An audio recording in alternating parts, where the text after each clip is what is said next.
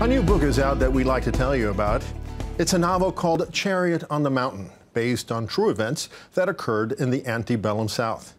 The riveting novel vividly recreates a treacherous journey towards freedom by a slave, her children, and the woman who owned them, and the improbable court case in which that slave brought a lawsuit against a white man. And joining us now is the author of Chariot on the Mountain, who some of you may be familiar with, Emmy and Peabody Award-winning journalist, attorney, and TV anchor, Jack Ford. Jack, welcome to MetroFocus. It's a delight to be here. You and I usually get to spend time outside of the studio. Rarely are we both in the studio here together. I know. I should say, I want to share with the audience that I was reading the book over the weekend, and before I was finished, I felt compelled to send you an email telling you how much I loved it. And the more I read, the more I loved it. And I wanted to tell the audience, and I'm not saying this because you're a friend and a colleague, because as you know and everybody here knows, I only talk to authors whose books I like. So if you're here, it's because I like it. I appreciate it. Thank you. So let's start with a story. Can you give us a summary of the story of the novel? It's, as you mentioned, it's this fascinating story, true story. You know, it's become historical fiction because I had to add elements. I had to create answers for the questions about why things happen, create conversations. But the genesis of it is my wife and I are staying at a little inn in a town in Virginia. It's called Washington, Virginia, named after George Washington, who laid it out in 1740-something, about 4 or 5 square miles. When he was a teenager. A teenager. Yeah. And I always visit courthouses when I travel. You know, I spend so much of my life in a courthouse as a trial lawyer, chronicling cases.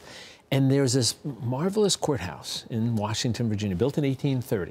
You know, red brick columns, one-room courthouse. I went in to visit it, and I came outside, and there was a plaque outside. And the plaque talked about a case that had taken place there in 1846, when Kitty, an African-American slave, was seeking her freedom. And I thought, I know a lot about the cases, historical cases out there. You know, you teach a course. I teach a course for 12 years up at Yale on famous trials. Taught at NYU, taught at the University of Virginia. I'd never heard about this. And it's it's what launched me on literally 2 years worth of doing research and then finally sitting down and writing to tell the story about a young woman, Kitty, a slave in her 20s. Nobody knows because they're not sure when slaves were actually born. Her biological father is her master, and we've heard so often of that happening. The master and the mistress sold off her mother afterwards, but they brought her into the house and apparently taught her to read and write, which was illegal in Virginia back then. But you always wondered, what would the mistress's relationship have been with her? Master dies. The will, which I got a copy of, is very sketchy. The mistress thinks that she has the right to Kitty and her 3 children, who she had by a free black man who had died. But there's a bad guy in the story, as there often is. A nephew who's saying, no, the will gives me the right, and by the way, I want to sell them all, I need the money. He was kind of a ne'er-do-well. And this launches them on this, you know, an escape. The mistress takes her and says, I'm not going to let that happen. And you have to say, why would she do that?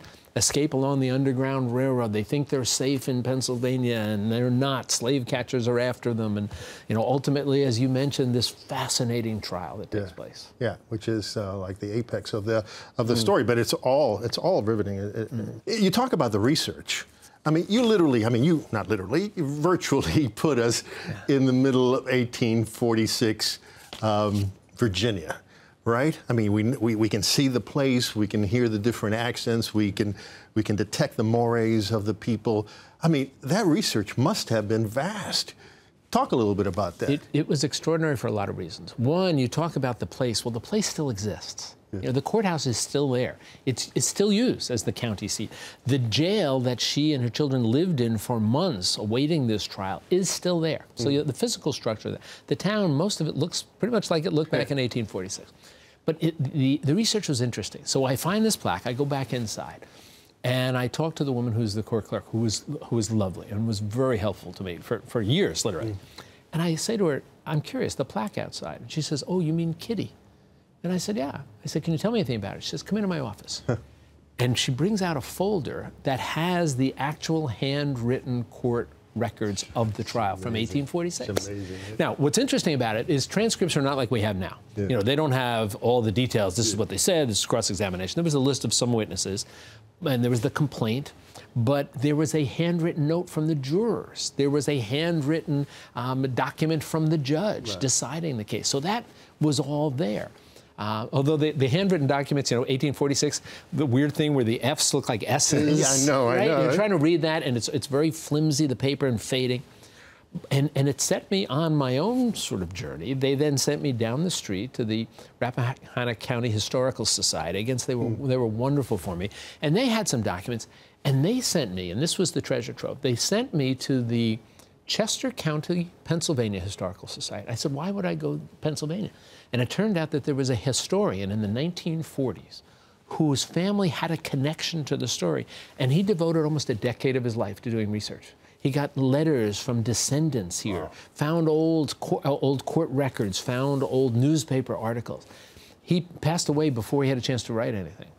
I walked in there, and they were wonderful for me. And they It's amazing. He was, in fact, your researcher. He was, yeah. This is providential. And I thank him. This has to be providential. I'm looking at this, Rap, they brought me out 13 boxes like this of his research. So it took literally months, years to go through all of this and then to sit down and start writing it. But to discover that all of this was still there about a story that nobody had heard of before, as you said, was truly providential. Now, I should emphasize that this is not a story about slaves and slave owners as an abstract concept, as categories, but it's the story as you depicted of real, flesh and blood human beings in all their dimensions. I wonder if you could tell us about the three women protagonists, their relationship, and to what degree do you see this story as a story of redemption? Those are great questions. The leads are three women who could not be more different. You have a slave in her 20s. You have the woman who was her mistress in her 50s or so. And the third woman in the story is the richest woman in the county. Her name was Fanny Withers. Her father had left her and her sister a plantation, dozens of slaves. She was sort of like a Scarlett O'Hara character, but kind of advanced for her time. She had her own portfolio of real estate holdings that she had put together. And she was friendly. She was a friend. And I had to create why, because I didn't know, with Mary Maddox, who was the mistress. So what you have, as you mentioned, is this extraordinarily unlikely alliance of three so very different women. And they joined together to do what they thought was justice here. And one of my thoughts in putting this together is, boy, do these themes resonate today. To see three powerful women who are willing to step out of the parameters of their existence and to be something greater and create something greater than each of them individually, because they all sense for their own reason that this is what was the right thing to do, what justice required of them. So for me, finding the power in that story, the power of this alliance of three women and what they could do, that was one of the most compelling parts of the story. We all know about slavery and its impact on our history.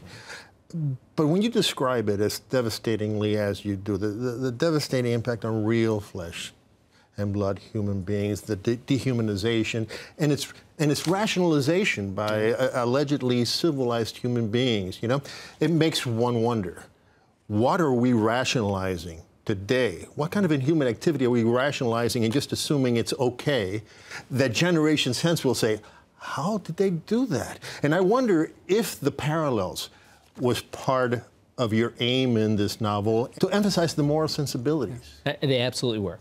And you look at it, and once again, you see people who are otherwise rational, reasonable, and even likable people. Fanny Withers, the character, the richest woman, owns dozens of slaves. So why does she decide that she's going to place her social status in jeopardy by helping one who is seeking her freedom? And I have her talking in the book. Again, I had to sort of create this, but based upon arguments you've seen in the past that were advanced in support of slavery, the notion that the Bible, that you look in the Bible, and those who supported slavery would quote chapter and verse of the Bible. And if you look at it, it is, these words in the Bible are suggesting that slavery is part of the human condition. And you look back throughout history, societies that did it. And you say to yourself, all right, here's people that you think you would like otherwise, and yet they are adherents. They are people who advocate for the notion of slavery. And it's dehumanizing not only to the slave, but to the slaveholders, as you show. And you saw, you see them have to struggle with this. Yeah. Mary Maddox, who is the wife and the mistress, her Kitty's mother was sold off after her husband sires her. What are they thinking? What are they wrestling with that we talked about here? But as you said, it makes us say, if we can look back to 1846 and contemplate this, what are people going to do when they look back to us? And contemplate certain things that we could rationalize and justify in our own minds. So let's go back to the trial, because that is the apex, the climax of the story. You touched on it, but tell us, how much of what you depict actually happened? The vast majority of what's shown in the trial actually happened. Now, the testimony itself I had to create, because there was no transcript of the actual testimony. But I created it based upon what I knew these people had either said, or in some ways what they probably would have said, given their roles in certain instances here. What was the interesting and enjoyable creative part for me as a former trial lawyer, I've tried more than 100 cases, everything from death penalty cases to antitrust cases. I had to say, okay, if I'm here, if I'm Kitty's lawyer, what would I say? When I was reading, I said, Jack is really slow and writing this part. And what would I say if I'm the lawyer for the bad guy, the nephew, who's sort of defending him? Because, Kitty stands up and for one of the first times ever says, I want to prosecute him for kidnap and assault and beating me.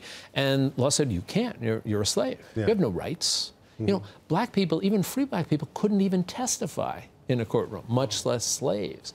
So, you had to create, what would the arguments be? What would it look like? What would it sound like? I did some research into trials in Virginia, the Commonwealth of Virginia back in the 1840s, what the procedures were, because they're a little bit different. In some cases, a lot different from what we have today. So, for me as a writer who is a former trial lawyer, writing the trial was one of the more enjoyable parts here, because I could just see it playing out in this courtroom that I had visited many times. I don't want to give away what happens there, but what do you think there was significance to this trial? It's interesting that there was significance in the moment. One of the things I talk about when I teach my course about famous trials, I said we like to think that trials provide us with the truth. What they actually provide us with is a truth of that moment inside of that courtroom, according to the 12 jurors. Trials don't provide us with the truth. And we've seen in the past, we've learned, look at the Rosenberg spy case. The truth in that courtroom was the jury said that Julius and Ethel Rosenberg were guilty of spying or conspiracy. Well, we now know the truth is that Julius Rosenberg was, but Ethel Rosenberg was not a spy. She was guilty of being married to a spy, and yet she was executed for all that. So the truth can change. But when you look at what happened here in that courtroom, and it's interesting, we have a copy of a newspaper article from one of the Richmond newspapers reporting on it, talking about this unusual trial and how complicated it was. But it didn't become anything that changed laws. As significant as it was for the participants here as they struggled through this, the trial had no bearing on what the laws of the Commonwealth of Virginia were going to be down the road. As far as we know, didn't have any bearing on any other people, any other slaves who were looking for freedom. So it was a significant moment and a significant truth of that moment. Now, you have not quite let go of the characters even after you finished the book. Talk about that. I've heard other writers and I've talked to other writers, especially when they're writing something based upon a true story. So I spent 3 years of my life with this, researching it, and not doing it full-time, obviously, because you and I work full-time. But 3 years of my life doing research and sketching it out and talking with people about it, and then doing the writing and then the editing that takes place. And in the end, it's interesting, I said this to my wife, who reads every word that I write as we do it. And I said, when I finished writing, I felt a sense of loss, that I was stepping away from something that had been important to me for years. And a few weeks ago, I actually traveled out to Gettysburg, Pennsylvania, where she's buried. And she has a small headstone there, and all it reads is Catherine, because she took that name later in life. Catherine says the wife of Abraham Bryan died on a date. That's it. That's all that's on it. And I stood in front of the gravestone, and I actually, you felt an emotional connection to her, I think, and being able to see that, a literally and figuratively concrete representation of this person whose life I tried to explain to some extent, you know, in hopes that people... It really moved you. To tears. Yeah, it did. But an interesting sort of asterisk on that, she's buried in a segregated cemetery. Lincoln Cemetery in Gettysburg, Pennsylvania, was the place where African Americans would be buried. There are some 30 African American Civil War veterans. They're not buried in the Gettysburg National Cemetery. They're buried in the Lincoln Cemetery. So this interesting irony to her life, you know, somebody who struggled for freedom, and in you know, for the rest of her life, this is where she's interred. Well, Jack, the dedication of your book reads, "To the memory of Kitty Payne, with the hope that her story might inspire us all." I can assure you don't have to worry about that. It's impossible to read that book without being inspired and moved. The book is Chariot on the Mountain. It's a novel written by my good friend and colleague, Jack Ford. Jack, thank you so much for talking to me about this today. It's my pleasure. Thanks for having me. I really appreciate it.